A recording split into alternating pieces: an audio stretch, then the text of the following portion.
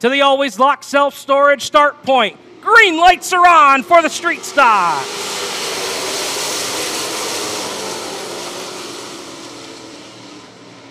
Oh, Krigo trying to make it work on the top side. Here comes Pangrazio. 2 for 1 off of turn number 2.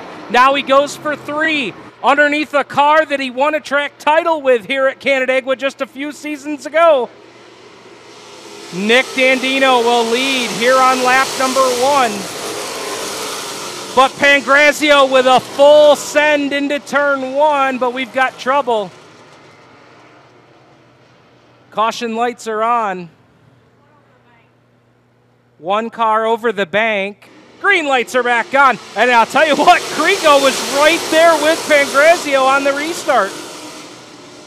They told him in the driver's meeting tonight, if you get to that second mark in turn number 4 and the leader doesn't go, the game on.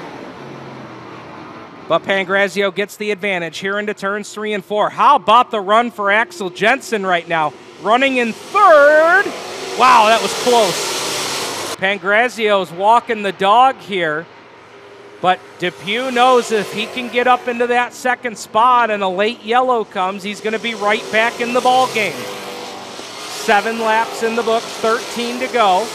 Depew working on Rick Krigo. And what a run so far for Mark Manutlo, running in the 4 spot. He started from position number 10.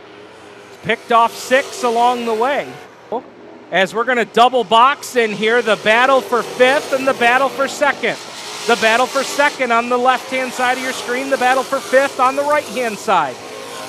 Depew will now clear Krigo down the back straightaway, and there goes Jared Hill. He'll clear Mike Welch down the back straightaway. Meanwhile, halfway home for Josh Pangrazio, and he's starting to hit lap traffic. Don't get on the gas too early. Get a nice run up at turn 4. You see Krigo shaking the back end a little bit. He was shaking tail feathers off of turn 4, and that was what Manutlo needed. He just picked his pocket off of turn 2. So move smooth up onto the podium here with 7 to go. Street Stocks trying to go with just 1 yellow in this one here. And here, look at Nick Dandino climb his way back through the field. It wasn't that long ago we saw him out toward the woods in turn number 1, and now he's working on Mike Welch to move up to the 6th spot. So the Hemrod Hot Rod Express is a hot rod here for sure. What a dominant performance to start out the season for the Honky Tonk Express. Into turns 3 and 4 for the final time.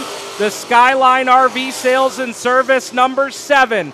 Give it to Old Blue off of turn number 4. The Honky Tonk Express goes to the lane. Pangrazio wins. Depew comes home with a fine second place run, as does Manutlo in 3rd. Finishing 4th is going to be Nick Dandino after spinning and coming from the back of the pack. Finishing 4th. Let's hear it for Josh Pangrazio. Led all but 1 lap.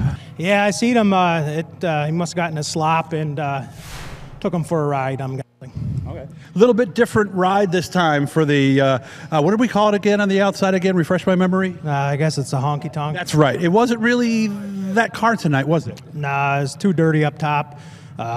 Just kept it in the black in the middle and on the bottom. Okay. Looked like it worked pretty well. Could this car be much better than it was tonight? It can always be better.